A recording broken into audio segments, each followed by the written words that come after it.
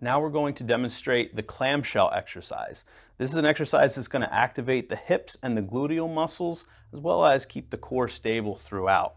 It's very important to note for this exercise, there's 2 hinge points that are going to stay stable throughout the exercise, and that's your feet and your hips. So we want to make sure the feet are in line with the hips. We don't want them too far back, we don't want them too far forward, otherwise you're not going to activate the muscles properly. This exercise, all you have to do is open up your knees just like that, just like a clamshell, opening and closing.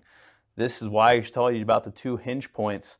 Your feet and your hips are where that motion comes from. You want to really feel a burn start to happen through your hips and your gluteal area. We also want to make sure you're not twisting or rolling. That's not going to be doing what we need it to do. The body stays still, the feet stay still, the knee is the only thing that's moving. It's okay if you're not moving the knee a lot. Most people don't have a ton of range of motion from this yet. That's what we're trying to work on. But we're going to do this for 15 to 20 repetitions, and that's the clamshell exercise. This one can also be increased in difficulty if the doctor feels it's necessary for you. We can take a resistance band and loop it around the knees so that now that's going to apply extra resistance, just like a rubber band. When you pull on it, it's harder to pull. Same principles apply.